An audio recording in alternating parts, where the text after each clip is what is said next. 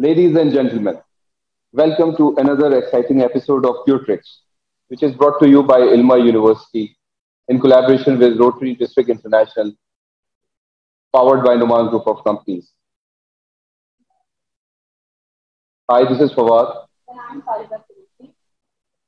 Welcome to a new exciting episode of Qtrix, as Qtrix aims to bring the world's top-most CEOs, presidents, directors, chancellors, vice-chancellors, rectors, researchers from academia and industry to develop countries in front to speak out hot button issues related to quality, trends, and new directions to post-COVID-19 digital world. Ladies and gentlemen, the topic of today's show is internationalization of higher education, its challenges and opportunities. To discuss the important challenges and the future of internationalization, we have with us today Fabrizio, who is board member of INQAAHE and head of quality benchmark services, ECCTIS, formerly NARO, United Kingdom. Before starting our conversation with him, let's get to watch his short profile video.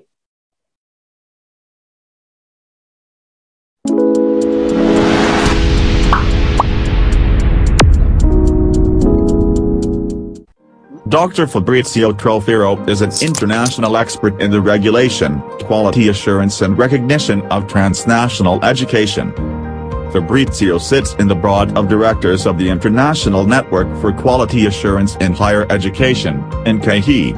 He heads ECCTIS, formerly UKENIC, quality benchmark services aimed at supporting the recognition of international qualifications and leads strategic engagement with key international and national stakeholders.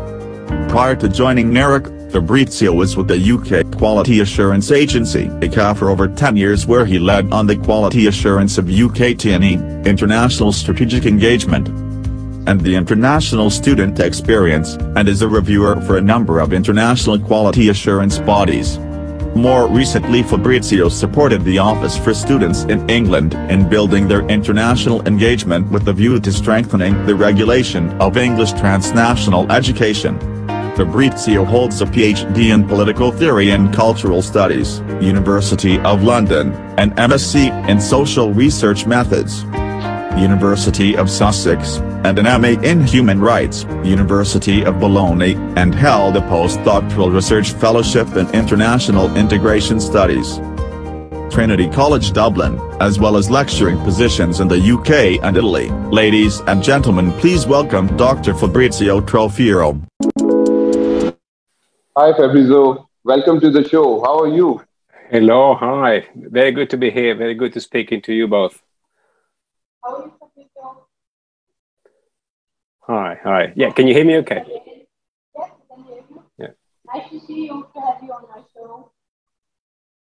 Yeah, likewise. I'm really happy to be here. Yeah, I'm looking forward to our chat today. Thank you. By looking at the profile video, it just seems that you wear a number of things in your head. You are the head of quality benchmark at ECCTIS UK. You are also serving as a member board of governors and board of directors at INQAAHE. And you are also serving and supporting the international engagement of the Office for Students in England. So tell us a bit more about these organizations and their scope, their objectives, their work, and their contribution for the world in terms of quality. Sure. Thank you very much, Fawad. Yeah, that's true. There are a number of hats there involved. Now, my former employer, let's say, is ECCTIS. ECCTIS is a global provider of solutions to support the recognition of international qualification. And ECCTIS has been managing the UK qualification recognition function on behalf of the UK government since 1997. Since when the UK government signed the Lisbon Recognition Convention. So we provide expert advice, insights into international education systems, international qualifications, and how they relate to the UK and other systems. We also offer a number of other services aimed at, let's say, improving international understanding of qualifications and international, also improving trust in those qualifications, in particular in critical areas such as vocational education, professional education, transnational education. Now, INQAAHE, you'll be familiar with it somehow because I'm aware you spoke with Deba there not too long ago, and you are, of course, a member of INQAAHE. But for the benefit of the audience, INQAAHE is the only international network for quality assurance in higher education. So it brings together all the international quality assurance community.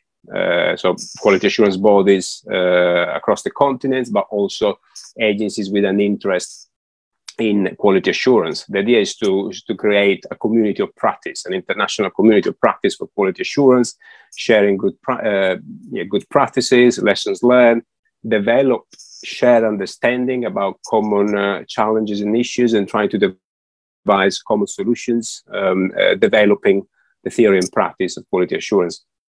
As for the Office for Students, this is something that, so the Office for Students is the regulator for higher education in England. They regulate all English higher education, and their regulation also extends to transnational education. Now, they're a fairly new agency that's been established in 2017.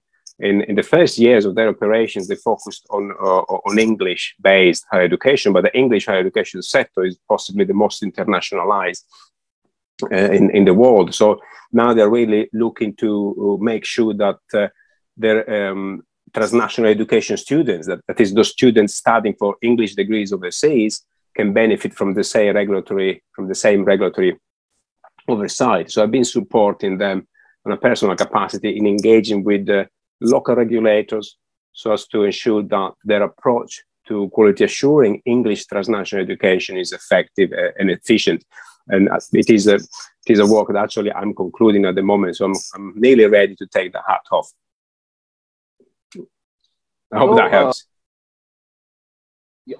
So it seems that you have a lot of things in your basket. You are serving for different organizations. So how do you manage all this? How do you manage the pressures? How do you manage the activities? Because serving for one leading top professional organization is quite difficult. And here in your scenario, you are serving not one, not two, but three big companies of the world. So how does Fabrizio manage all this? Yeah, it's a good question. Flexibility. Unfortunately, long hours. It bounds to be. But also flexibility by part of, for example, ECCTIS. They've been great in supporting my involvement with different international and national bodies. And yes, and to be honest, I should say that working from home helps because you can squeeze in more work at different times. It's not healthy for a life-work balance, but it does help to change hats very quickly. So, like working from home, how was that for you?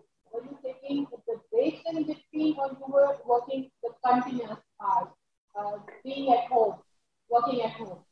Sorry, I missed that. Let me repeat. How did you manage during this being at home during the COVID?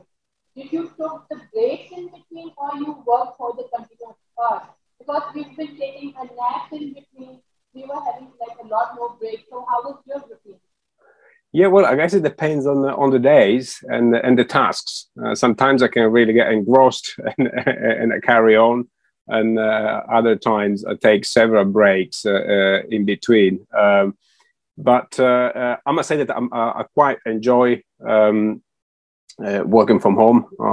It's quite nice to have as a colleague my wife working next door. And so that's quite pleasant. But I do tend to go to the office now and then because it's good to have that moment of catching up with colleagues and discussing things by the side. But actually, nowadays things are more difficult because you need not only to work from home, you also need to go to office and you need to give few hours to the office, and then you have to travel as well. Because now traveling has been started and people have started moving from one country to other for workshops, conferences, meetings.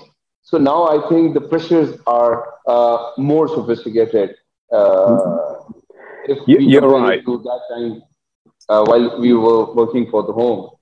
Yeah, you're right. But I think there is an increasing awareness that many of the things that in the past we thought we had to do in person can be done in different ways. I used to travel because I'm based in Gloucester, which is 2 hours from London. I used to travel to London sometimes 2 or 3 times a week, and sometimes for 2 hours meetings, or not for the whole day. Most of those things can be done now from home, in particular engaging internationally as well. I think there's going to be international organization will need to be more strategic about when meeting in person. So even universities, we can see that probably a topic we'll talk about. Universities with a lot of international activity, with transnational education, have started to learn to manage those international operations by through different means, through online facilities. Yeah. That means we have to manage in either ways, being at home or being coming physically. We have to manage because we have to continue. I guess we are working. We have to, yeah, we need to find a way, yeah. Yeah. So, Fabrizio, as you talked about transnational education or TNE and its quality assurance, could you tell us more about TNE and what is it, why it is important, and why its quality assurance is important, and some of the key challenges are involved in it? Okay, yeah, absolutely. Now, transnational education can be considered as education provision offered overseas. So we're talking about the mobility of education programs rather than the mobility of students. It is really about taking education to students who, for whatever reason, they're unable or unwilling to travel internationally, but they would like to take an international education. And this can take place in different ways. There are different modes of TNE delivery, from branch campuses to different types of collaborative partnerships, joint double degrees, twinning arrangements, validation, franchises, as well as increasingly now online and hybrid forms of learning, in a combination of all these. So the landscape is getting very, very complicated. As well as growing, there are an increasing number of institutions involved in transnational education. There is an increasing number of students studying on transnational education programs, an increasing number of countries, either as sending or receiving countries, now being involved in transnational education. So you can see, even from the definition of transnational education, that TNE has an inherent progressive potential to widen access to international education, and this, I think the international education community has been able to appreciate that over the past 2 years, in particular. Of course, all institutions had to manage a transition to online learning, but many institutions with transnational education outposts have been able to use those to offer some form of physical learning environment to international students stranded overseas. And some institutions have actually started developing international partnerships to provide that physical experience to students unable to move. So it has an incredible potential. But of course, going to the challenges, in order for that progressive potential to be untapped, we need to make sure that the transnational education is of good quality. We don't want to widen access to poor education. In fact, one of the main challenges around transnational education, really, and around one of the main challenges for the growth of quality TNE is related to quality assurance, making sure that the standards and quality of education programs offered overseas are comparable to those offered back home. This is a main challenge, and this ultimately relates to recognition, because if international stakeholders, credential evaluators cannot place confidence on the quality of a transnational education qualifications, then they won't recognize it. And that will hinder its growth. It will also hinder the mobility and the portability of those qualifications. And in particular, in a context where there is, unfortunately, there is not a shared quality assurance framework for transnational education. Not all countries have systems in place to quality assure transnational educations. Those that do have systems in place, sometimes, usually they differ from each other, and sometimes they're not very comprehensive or as robust as those that they use for quality assuring national provisions. So there are still quality assurance challenges.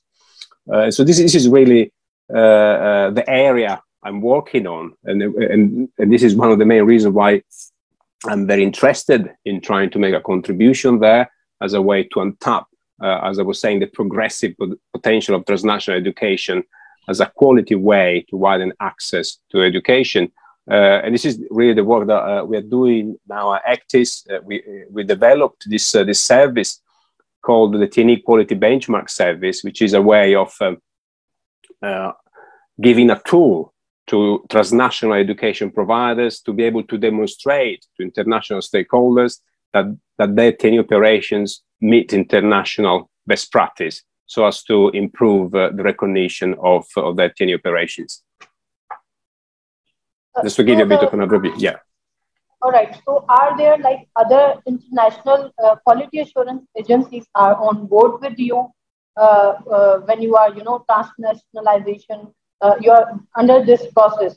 So, as like the UK is the country, and UK is linking up with the Pakistani universities, right? So, United Kingdom or as ECCTIS or INQAAHE, these agencies are on board with you. How about the agencies from Pakistan or other countries where you are going to, globalize this higher education? So are these, agencies on board with you? Yeah. Well, I can see where you're coming from. If I understand your question, absolutely. I think absolutely crucial to strengthen the effectiveness and efficiency of quality assurance transnational education is cross-border cooperation between quality assurance bodies. So it is quality assurance bodies of the sending countries, such as the OFS or the Quality Assurance Agency for other nations of the UK, or TEXA in Australia, cooperating with quality assurance bodies in receiving countries, such as HEC in Pakistan or MQA in Malaysia. And this is in fact a big part of my previous work or my past work, trying to lead in enhancing cross-border cooperation in quality assurance, so as to address quality assurance gaps, but also unnecessary quality assurance overlaps, which may hinder the development of TNE, because quality assurance overlaps often translate in regulatory burden on transnational education providers who have to undergo double oversight. So you really need coordination between the quality assurance bodies. And this is, of course, something that INQAAHE does very well, trying to bring together quality assurance bodies to share understandings, perspectives, try to enhance cooperation. With our scheme at ECCTIS, which is a voluntary scheme, we do hope that we could provide a platform which could catalyze cooperation between quality assurance bodies in sending and receiving countries, but also beyond quality assurance bodies, also qualification recognition entities, credential evaluators. They also play an important role, and it is important that the quality assurance and the qualification recognition community work more closely together. For easy understanding of our viewers, let me give you two scenarios so that we can understand better what is transnational education. Sure. Now, scenario number one is that a student is sitting in Pakistan and he or she is pursuing a master's program from UK International University. And he or she, the student, is studying all the course through online. Now, does it come under transnational education? Because there is no infrastructure here of the parent university. Only the student who is residing in Pakistan is doing his or her master's program online through UK university. scenario number one. Yeah. So scenario number one is online delivery. Online delivery can be regarded as a form of transnational education. If a student in Pakistan study for a UK or an Australian degree, stay in Pakistan, this is often considered transnational education, even if sometimes it is questionable, because the students could be anywhere in the world, including in the home country. But technically, because a student is placed somewhere else, then where the degree awarding body is based, that can be regarded as national education. However, for example, issues around quality assurance, program development, program delivery. While the technology, where there are so many advantages of the technology, it also teaches us to have patience, because we can get disconnected anytime. So sorry for that. That's right. Flexibility and resilience is absolutely key when it comes to technology and international engagement. Absolutely. Yeah, not a problem at all. Yeah. So we were at scenario number one, and we were discussing about if a student is sitting in Pakistan and pursuing his or her master's program from UK university through online. So this comes under internationalization and transnational education, right? That would fall, yeah, definitely it is a form of internationalization, of borderless education, and can be considered also more technically a form of transnational education. Even if I was saying that students could be anywhere in the world, including in the UK. Okay. Now, the scenario number two is that I've seen many students, because a lot of international universities have their offshore campuses, like a university in UK is having a campus here in Pakistan, and through the local partners have established the infrastructure, and they have obtained affiliation from UK International University. So a student is studying in Pakistan in a local campus who is having affiliation with UK International University. So this also comes under TNE? Absolutely, absolutely. So the rule of thumb is that whenever there is a credit or an award which is offered or delivered outside of the place where the degree awarding body is based, that is transnational education. So in that case, we are talking about transnational education, because students are studying for a UK or an Australian degree in Pakistan. Somehow the modality doesn't matter.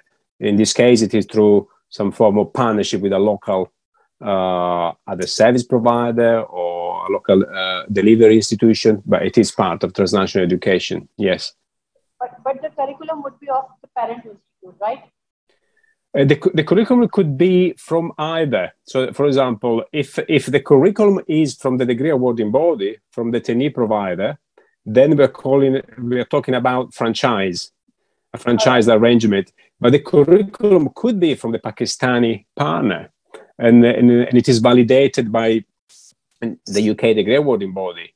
And then we're talking about a validation arrangement, where usually the validating degree awarding body provides quality assurance of the program, and it is not that involved in development of the program or delivery. It means that transnational education phenomena is partially old and partially new, because I've seen that a lot of international universities are having affiliated campuses in other countries, and this is a quite old phenomena. But the change that we see is that after COVID-19, stress has been given on online education through technology and international partners. So it means that transnational education post COVID-19 is relatively a new phenomenon, and we need to work out a lot on maintaining and assuring its quality. Well, yeah, absolutely. I agree that there are elements of which are newer than others, and I also agree that COVID-19 has had an impact on the TNE landscape. Online learning also is quite established. One of the main challenges to its expansion internationally have been, I think, probably related to two factors. One is access, because when we talk about online learning, you need to make sure that people have the right IT tools at disposal, but also recognition, because not many countries recognize foreign online learning. There are countries that recognize only national online learning. And this has to do with what I was saying earlier on, an issue of trust. But during the COVID pandemic, everyone had to offer programs online. So I think the international education community has started to get a better understanding what it takes to deliver quality online learning. For example, it's not only a matter of digitalizing content, you need to think about engaging students, and also quality assurance bodies, in particular credential evaluators, have relaxed their recognition practices, although there's still quite a lot of mistrust around online learning. Now, what has changed, I think, with COVID is that transnational education arrangements are more flexible. We see that internationalized providers are exploring innovative forms of cooperation, and I see that there could be an indication that in the future the distinction between an international student and a transnational education student will be increasingly blurred, because students may start their studies of a UK degree, say in Pakistan, and then move and continue it in a branch campus of the same institution or another institution, say in Dubai, and then move to the UK. So that there's going to be more flexibility in ways in which students will be able to pursue their international education. But in order for that to be so, you need to have the infrastructure, the regulatory infrastructure in place in terms of quality assurance and recognition. And this is the responsibility that quality assurance bodies, credential evaluators have, to work together to develop shared frameworks to facilitate the internationalization, the growth of quality internationalization and quality mobility. So I think those students would be called as local students. The combination of global and local universities. Right? Absolutely. Yeah, I think you can call them that way. Yeah. Also, another dynamic which is taking place is comes under the term the acronym COIL, Collaborative Online International Learning, which is a very good way to internationalize the experience of students unable to go abroad through online collaboration with other universities. So clearly there are new aspects and new frontiers for internationalization. So our viewers must be having one question in their mind, and allow me to ask this question on their behalf, is that you chose internationalization and transnational education as your field, and you are working deeply for this field. So what made you enter into this field? I mean, who motivated you? Was it by a choice? Was it by an opportunity, or was it by a force? Yeah, well, I think everything is life have a combination of choice and fate and opportunity. Let's say that I've been involved in and I've been leading, let's say, internationalization, international education from an early age, because I came to the UK to study as an undergraduate student through a study abroad program, the European Erasmus program. And that was also because I was studying a subject which related to British culture. I was studying analytical philosophy, which is predominantly American and British philosophy. I came here, I appreciated the way the UK approach to teaching and learning. I decided to stay here for my postgraduate studies. Then I went to Dublin for my postdoctoral studies. So I lived and breathed international education. But there is a connection. When I decided to cross the fence, and at the time joining the Quality Assurance Agency in the UK, and started to work for quality assurance of higher education, there was a link between what I was doing earlier and quality assurance, because my research interest, my academic studies focused on globalization and how to democratize globalization, how to translate at a global level the democratic principles that those people who are affected by decisions should have a say in those decisions. So how to hold accountable global operators, such as multinational corporations, such as intergovernmental organizations, UNESCO, for example, or non-governmental organizations such as Oxfam or Amnesty International. How does the world make them accountable? So when I joined the Quality Assurance Agency to quality assure, to quality assure transnational education, for me there was a direct link, because it was about holding global education providers to account, making sure that they remain accountable to the students, to the key stakeholders they serve across borders, that is international students and international quality assurance bodies or credential evaluators. So there was that link. Really appreciate that. All right, Fabrizio, as like TNE is a one specific dimension of internationalization. What are, further dimensions for internationalizations and how they are developed historically? Yeah, well, there are a number of dimensions which are, of course, all intertwined and increasingly so. I would say, of course, research has been internationalized for a long time, and COVID has also shown the benefits of international cooperation in research. So it's about a matter of facilitating advancement. But if you look at internationalization of teaching and learning in particular, then I think at the beginning, internationalization was primarily about international student mobility, about study abroad and recruiting international students, and in certain countries increasingly as a way to offset cap funding for national higher education, so that the institution could recruit international students who could be charged probably higher fees and all that. And then there's been a phase of,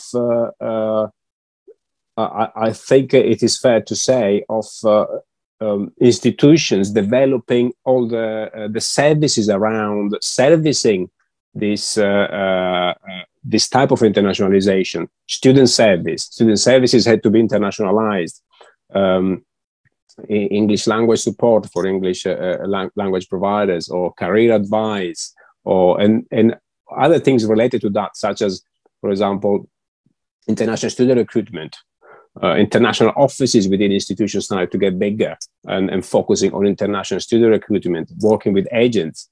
Agents start to develop everywhere in the world. So all the related industries start growing. And then, of course, internationalization at home also included aspects such as internationalizing the curriculum as a way also to meet the needs of international students coming to you and study, but also as a way to internationalize the experience of the students, those national students who were unable to go overseas, and train and educate all students as global citizens. So there's been these dimensions. Transnational education is another dimension. It started to develop a bit later. It was about bringing education to those students who couldn't come to your campus. And transnational education is growing, and I believe it will be growing in different forms, as I was saying earlier on. And that posed a number of challenges, and then also the development of different solutions as well. Some of the challenges are, for example, not that of internationalizing the curriculum, but localizing it. So if I bring my course to Pakistan or to Malaysia or to Hong Kong, how do I make sure that they are fit for purpose and they're relevant to the context? A classical example is universities, for example, in the UK, offering courses in engineering in Malaysia. In Malaysia, they need to be expert in cooling down environments, not in heating up environments. So how the curriculum adapts to the local content. And then there are an additional dimension to conclude, really, which is which I already talked about, which is the regulatory infrastructure. So as institutions have started to internationalize, quality assurance bodies, governments, credential evaluators had to play catch up in order to make sure that quality wasn't jeopardized, but also to facilitate the mobility of students and programs. So you need to have measures in place so that international stakeholders, employers can trust those qualifications obtained through internationalization. So there are a number of dimensions there, really, which have developed and now increasingly are intertwined. Well, I think I must add there is also one dimension I read somewhere, like there was also immigration issues for the students. Whoever wanted to come to the international universities, they were always having this problem, like due to the visa, they lost their 3 to 4 years by waiting for their visas, right? So I can absolutely one of the problems. Absolutely, yeah. Education, international education, don't happen in isolation or in a void, but they are embedded with other aspects of social and political life, including issues of migration and visa. You can see in the UK, I remember 2012, the student visa routes changed significantly. In particular, the post-study work visa was cancelled, and you saw a massive drop of students, in particular from India, who were interested to come to the UK to get a work experience after graduation. The same had happened in Australia a few years earlier. Then Australia learned the lesson and opened up the post-study work visa again. The UK now has opened it up again. There are a number of issues there interplaying with each other. And see, what I understand is that internationalization, and specifically TNE, they are just like nucleus, and around this nucleus, electrons are revolving. Like if an institution wants to get international ranking, internationalization, partnerships, these are important. See, when we talk about international ranking, organizations speak about different culture students. So this also adds to that core area. When we talk about sustainable development goals, this internationalization serves for different SDGs like quality education, like partnerships, eliminating poverty. So see, this single concept of phenomena is contributing to a lot of other factors that are significant for getting higher education institutions at par. Yeah, absolutely right, and it goes two ways in the sense that internationalization contributes to advance progress and developments across whole society, but also it is responsive to changes in priorities. For example, with regard to transnational education, for example, at the beginning, the main rationale was primarily commercial. But now, TNE providers are changing the rationale for engaging in TNE, also because there's been an increasing request for transnational education, for example, to deliver in terms of employability and employment after graduation. So making sure that your programs are relevant, making sure that you contribute to sustainable development, to the development of the local context. Increasingly, there is a clear request by part of host countries that transnational education providers contribute also to the capacity development of local institutions, local partners, and the transfer of knowledge. So, as I was saying, international education doesn't happen in the void; it's really embedded in the rest, all the rest of all the other spheres of society, and in response to them, it contributes to them. Right. So, Fabrizio, like, what the initiatives and policies are developed to enhance the internationalization of tertiary education? Yes, that's a big question. Yeah, I think it can be intended in two ways. There are initiatives aimed at improving internationalization in the sense of growing, supporting its growth. And you can see, in fact, another dimension of internationalization and the demonstration that is increasingly important is that an increasing number of governments worldwide are developing international education strategy, national international education strategies, and which are supportive of the internationalization of the national education sector. So that there are really sector-wide initiatives aimed at supporting the efforts of national institutions, both in terms of international research, international student mobilities, but also increasingly transnational education. So there are a number of macro initiatives which are taking place. If you look at Europe, these macro initiatives are even at a regional level. The European Union played an important tool in the internationalization of Europe, of European countries, or regionalization of European countries, but also regionalization of European higher education. And this is in a number of ways increasing. For example, if you look at the recent UK and Australian international education strategies, there are clear connection between international education and international trade. So there are these instruments aimed at growing international education. Institutions themselves are working hard to develop the international footprint. I mentioned earlier on the growth of recruitment agents. So you can see at the moment a big development in the recruitment agents landscape, where recruitment agents have met IT and big data. So with the advent of aggregators putting together local agents and at a mass scale, connecting international students and international providers. So you see a number of initiatives developing to support the growth of internationalization, growth of foundation programs or pathway programs as well, which connects to transnational education.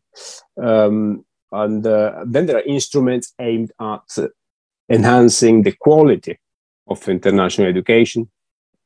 And this can be intended in different ways. For example, we see a number of institutions and countries trying to develop guidance and tools to support and enhance the quality of international students coming in. Australia and New Zealand have done a great job here. They even embedded a quality international student experience in regulation. I mentioned earlier on the internationalization of student service. These are really, some of these are very new initiatives. Institutions still need to do quite a lot, for example, to internationalize career advice. So I'm a student from Pakistan, and I'm going to study in UK for a UK degree, but then I want to go back to Pakistan and work. How do I connect with the industry back in Pakistan? So, and a lot of institutions are investing now in internationalization of career advice, for example. So there are a number of initiatives that are taking place. COVID has actually opened up an opportunity to carry out virtual internship, which I think is very interesting, which really opens up the opportunity for international students to take international internships. And then there are, talking about quality again, all the developments I mentioned around the quality assurance of transnational education. There are still important gaps, but there are also an increased awareness of the importance of quality assurance transnational education. Countries now looking at how they can strengthen and develop their oversight of transnational education, how they can talk to each other to make sure that they coordinate action. So there are a number of initiatives that INQAAHE is playing its role there as well. Because I think, Fabrizio, earlier there were like different agents, right? International agents who were supporting or consulting the students of, the national country. But there were also a lot of problems like getting admission in the university and being there and studying. There was a huge gap. Whatever the agents were doing, they were just connecting you to the university, but they used to leave you in between, rather, completing this gap. So I think this transnationalization or this internationalization has helped out, skipping these agents too. And I think there are also registered agents out there who are helping out, who are connecting to the both of the universities, right?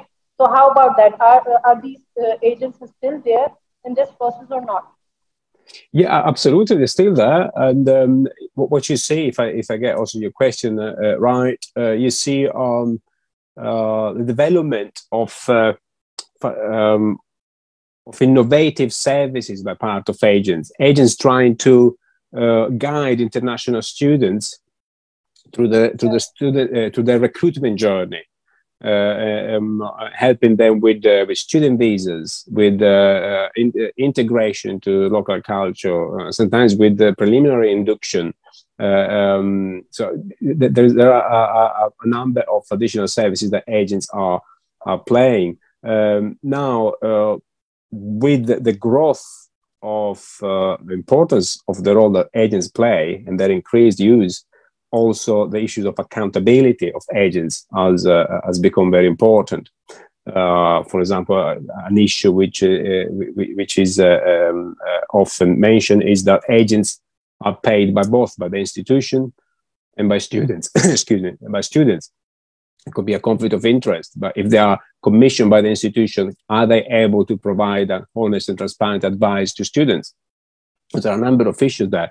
And as I was saying, Australia and New Zealand are quite ahead. They did quite a lot of work in terms of student protection. And in fact, the regulation of student agents in Australia is regulated because exactly in order to make sure that these issues are not allowed. In the United States, you have a situation where US institutions cannot pay commission to agents for the recruitment of US students, but they can pay commission to agents for the recruitment of international students. Although things are moving. So with the increased importance of recruitment agents, demands for accountability are increasing again. Yeah. See, the show is getting more interesting. Fabrizio, I have a food for thought. See, we have now been enjoying transnational education across the world. Now, we need to do two things. One, we need to ensure that transnational education improves day by day. And it needs to be provided on a continuous basis. And sorry, oh no. And it needs to be provided to the students on continuous basis. There can be no gap in between the provision of transnational education. Now, I see two challenges here. The first challenge is that for having a continuous supply of transnational education, we need to have strong international relations. If we can look at the different wars worldwide, the current war in Ukraine, if you wish, or even of course the COVID crisis, they've placed significant challenges to the continuous success of international education.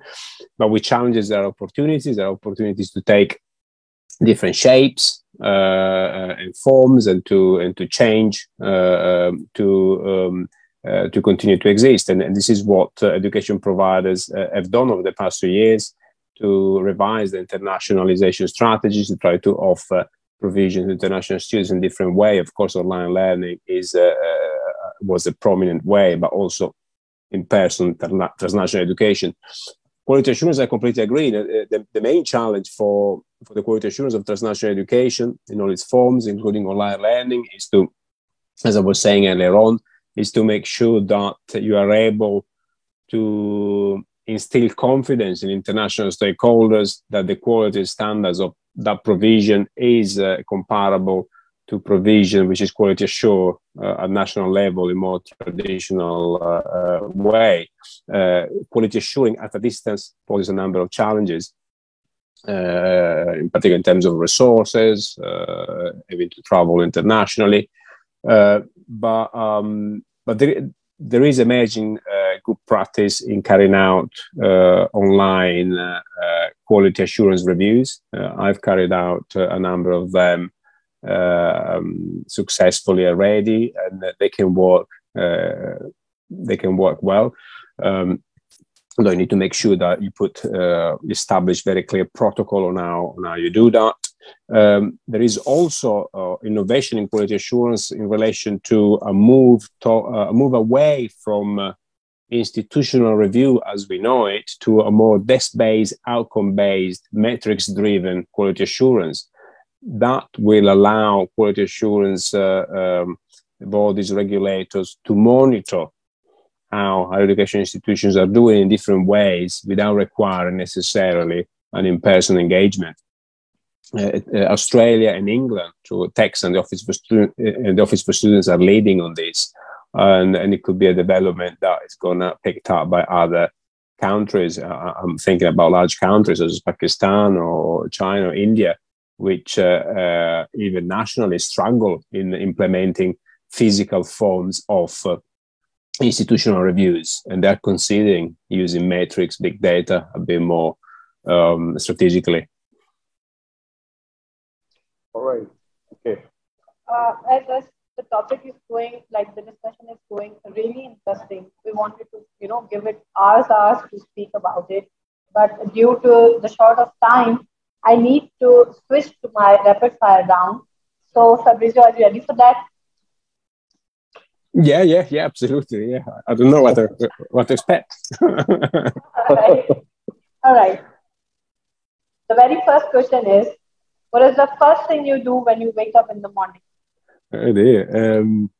Well, I think possibly, I'm afraid to say that, is checking the phone. Although the first thing I do when I get up then is brewing a coffee. Oh, perfect. But normally what we do, we just look for a phone around. Yeah. I'm ashamed about that. Yeah. So how many hours of sleep do you take? Yeah, well, I wish I could take a bit more. I think possibly, I would say that 6 on average is possibly good. Yeah. All right. Yeah. That's good. All right. Which book are you reading these days, Fabrizio? Okay. As many of us, I think, I've got a couple on the go.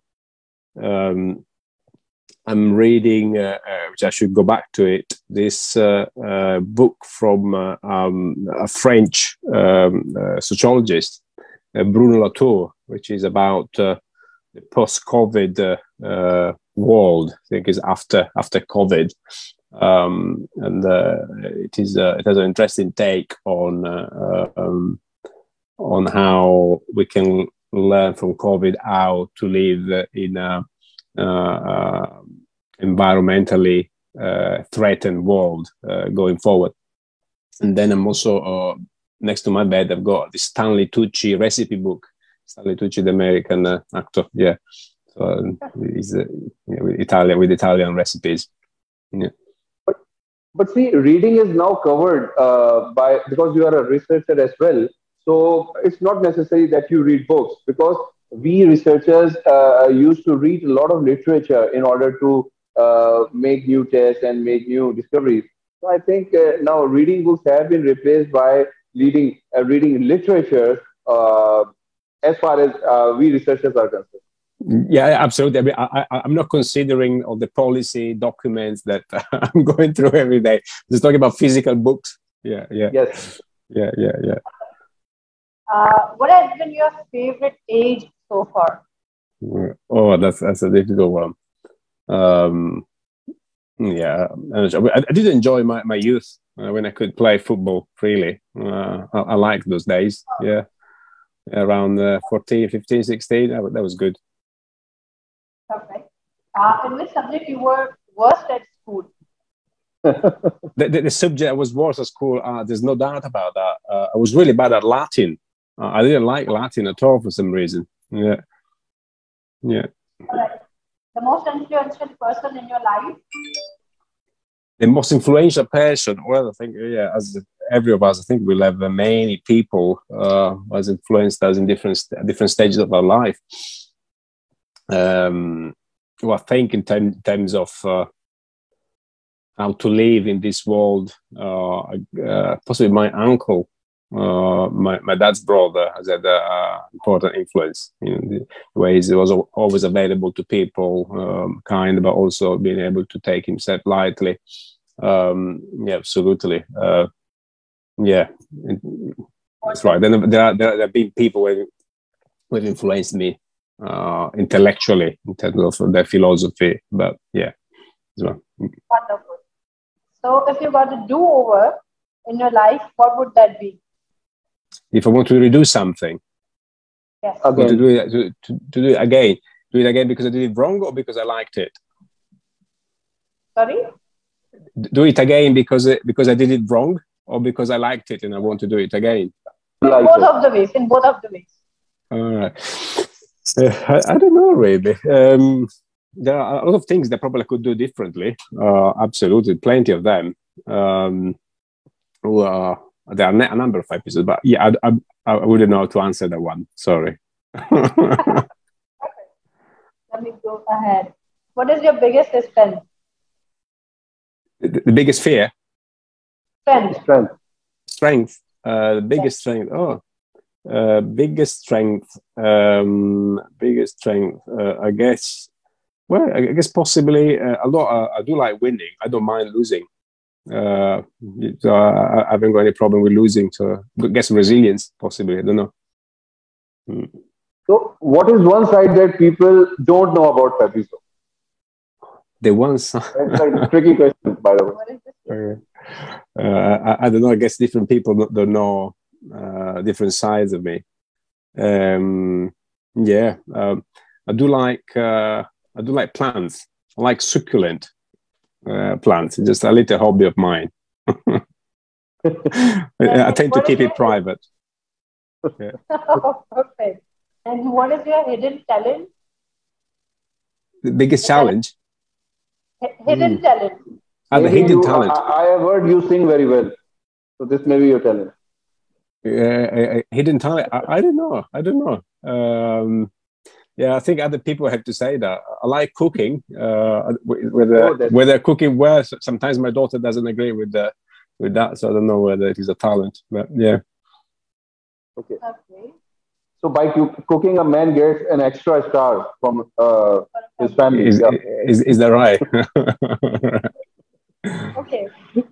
Would you ever appear on a reality show if you got the chance? Well, I think not. I think this type of interviews like that is the maximum probably I would do. Yeah. Okay. Fabrizio, are you in the profession that you dreamed of when you were a child? Well, I think it is. I would be surprised if I hear a child saying, "I would like to do quality assurance of international education." I would get very worried. So not really. As I was saying, there are elements of choice, but also of opportunities in the way in which your professional career shapes up. Although I'm happy with the possibility of engaging internationally, which is what I wanted to do as a child. So, and this type of work allow me exactly to engage internationally as today. Great.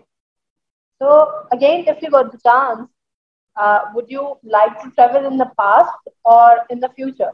Yeah. Well, it would be fascinating because in the past, isn't it? And I'm generally more attracted about traveling in the future, although I think it's quite grim. So I'm a bit scared these days about the prospect of traveling in the future. Perfect. 3 words that define Fabrizio. 3 words that define me. Ooh, that's a difficult one. That's a difficult one. I could say, I guess probably I'm generally available, resilient, and good humored. Possibly, I don't know. I'm just thinking on top of my head. Different people will agree and disagree about different words. Yeah. All right. See, it's a general phenomena. If someone asks us about us to describe ourselves, see, we can speak a lot about our field of expertise.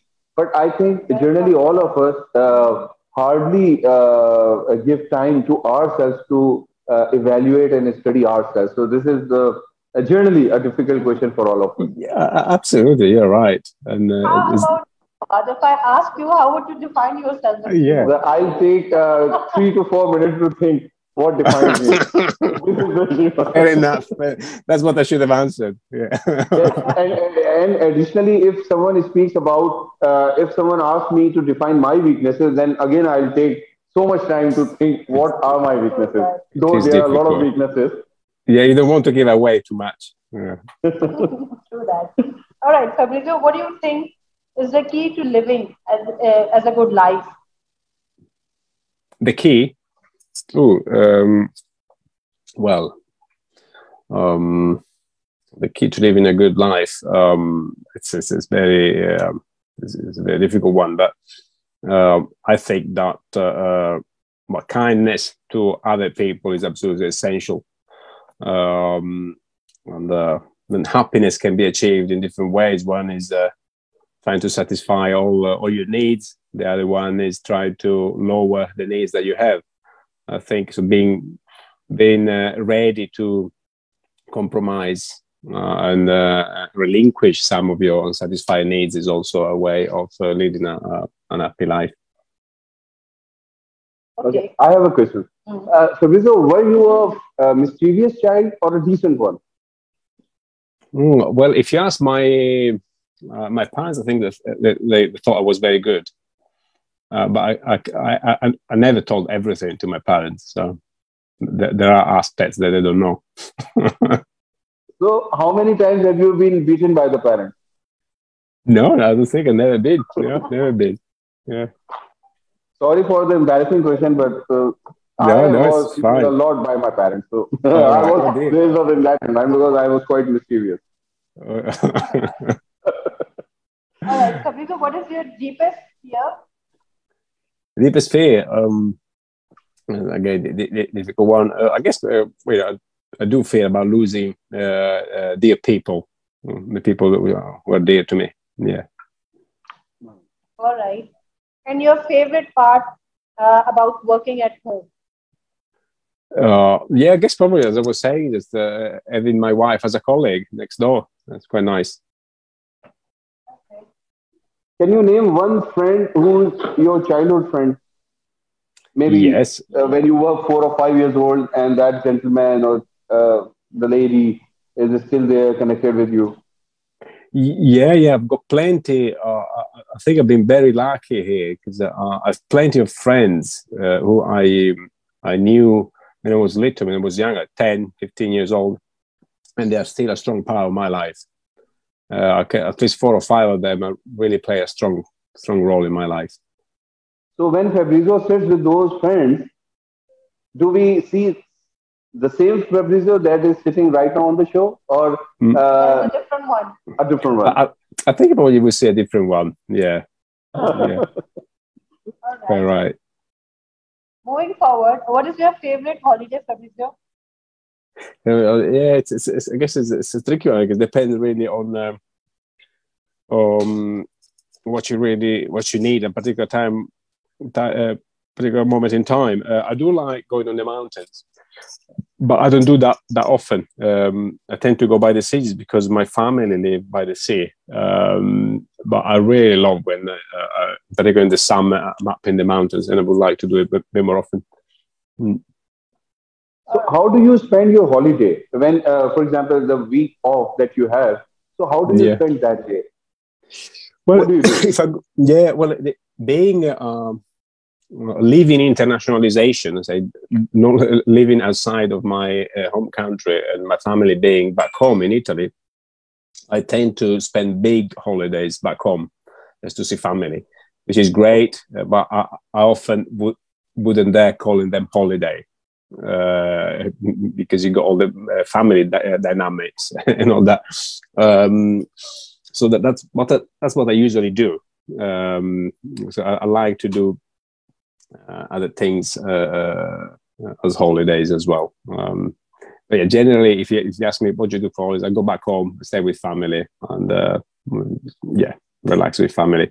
And what are your current hobbies? Because hobbies change with the passage of time. So, what are your current hobbies?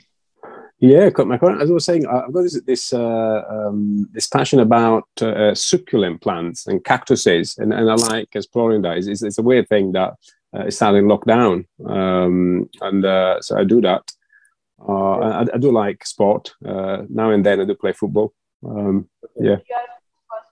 Wow. All right, Fabrizio, my last question is, what is your favorite color to wear? I don't think I have one. It could be white, which I'm not wearing today, but I do like white. I like Howard's shirt and your shirt. Yeah, but I haven't got really particular favorite color. Yeah. But what happens to us is that now we are so busy in the professional work that we just in the morning open the wardrobe and put the hand like this, and whatever comes, we take it out. Quite right. Quite right. I would agree with that. I would agree with that. Yeah. Right. That's great. That's great. That was amazing for a rapid fire show, Fabrizio, and I'm sure a lot of people would know the things that we have asked, and they didn't know that before listening to this show. Over to you, Fawaz. Fabrizio, what is your feedback about the show? How can we improve this show further? What strengths do you see in the show? Because you have been seeing the other episodes of the show as well. In this show, basically, we are trying to bring out those people who are so successful and who are serving big organizations and who are actually the celebrities from academia and industry. So we target such people. And see, because the audience is tired of watching and seeing the presentation. So what we did in this show is that we eliminated the presentation part. And now we are discussing. It seems that we are sitting together and we are discussing on different issues. So blended with fun questions as well. So this is the format of the show. So what is your feedback? Yeah? This is one dimension of transnational education, I must say. Yeah. Well, but I think actually this is the strength of what you're doing. Exactly. Also, not over preparing it, making it as natural as possible. Yes. Even the questions we were asking, we not prepare in advance. As you say, focusing on topical issues, but in a more conversational way without a formal presentation. There's a lot of webinar fatigue. And then, of course, this last questions you were asking, which are quite humorous. It's a fun way to engage and getting to know each other as well. I've taken notes. The next time I see you, I'm going to ask you those questions exactly. Thank you so much. And, I think you're doing well. Yeah. Thank you. And on behalf of ILMA University's Board of Governors, our Chancellor, Mr. Numan Lakhani, Vice Chancellor, Registrar, Deans, Directors, all the faculty members, we extend our heartfelt felicitations to you, and we thank you for taking out your time. And I know it's quite difficult, especially in these days, because there are a lot of things going around at international level, and we have been speaking on that. And out of those challenges, you have taken your time out, and you have been so kind, because we have been in preparation and communication with you for the show. Because the important thing is to get the topic out for the show. See, there are a lot of things to speak about, and we all have been doing a lot of things. But taking and formulating a topic out for a show, and then speaking about that topic and making the world aware about the recent trends. So it is quite difficult, and we are really grateful to you. Yeah. And I would also appreciate if you can give a very short message to ILMA University's faculty, ILMA University students, as to what they should adopt now, and how should they be successful in life, and what are the challenges that need to be taken care of So what message would you like to give to them? Well, if focusing on your institution, I would say that one of the recipes behind a successful institution is for all the key stakeholders to talk to each other. And here we're talking particularly around staff and students. Sometimes there's little dialogue between the two bodies. So it is very important, particularly from a quality assurance perspective, for the institutions to listen to the view of the students and being responsive, for students that will increase the way in which students feel part of the university and feel appreciated, and that is also a key mechanism to enhance the quality of that provision and the quality of the education that future students will receive from your institution. So do talk to each other. Make sure that you have measures and venues and occasions, opportunities for students and staff to talk to each other, both academic staff and service staff, support staff, and think about also think about if we have to consider the outcomes after graduations of where students are going to go after having been with ILMA. Do think about employability, how to support students in the new world. So do monitor what are the needs out there. Do engage ILMA universities with employers, for example. Also depending on the strategy that ILMA has, engage with the key strategic stakeholders that will allow ILMA to engage in that way. So if your strategy is internationalization, do think about cooperating with international universities and how to make the best out of that.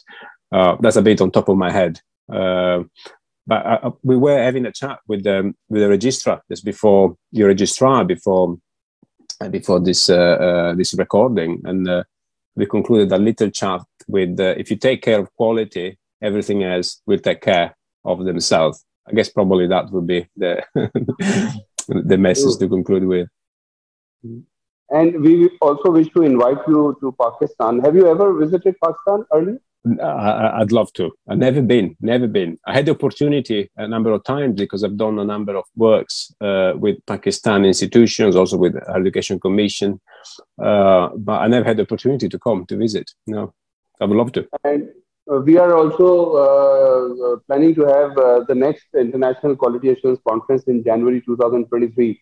So we are expecting you to come to Pakistan, visit us, visit the university, see the culture, meet the people out here, and see the adventures and areas in the city, fun things with us, have cultural food with us. So we'll be inviting you for the conference, and we hope that you will be here, and this time we'll be physically meeting and attending this conference. Yeah, I'll be delighted. Yeah, I hope that it will be a possibility. You'll seriously enjoy the culture and the food and the tourism areas here in Pakistan. I'm 100% sure that I will. Yeah. Sure.